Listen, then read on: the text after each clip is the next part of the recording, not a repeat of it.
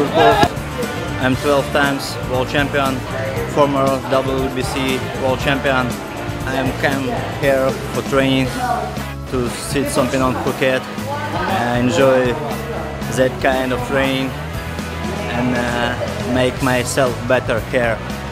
One interesting thing that long time ago I fought on same night, same gala with Sagapet on K1 World Max Final 16, and now he trained me. Life is so incredible and unpredictable. It's interesting thing, really. I want to say that one thing about respect, he didn't beat me hard. He knows the difference between ways, and don't beat me hard.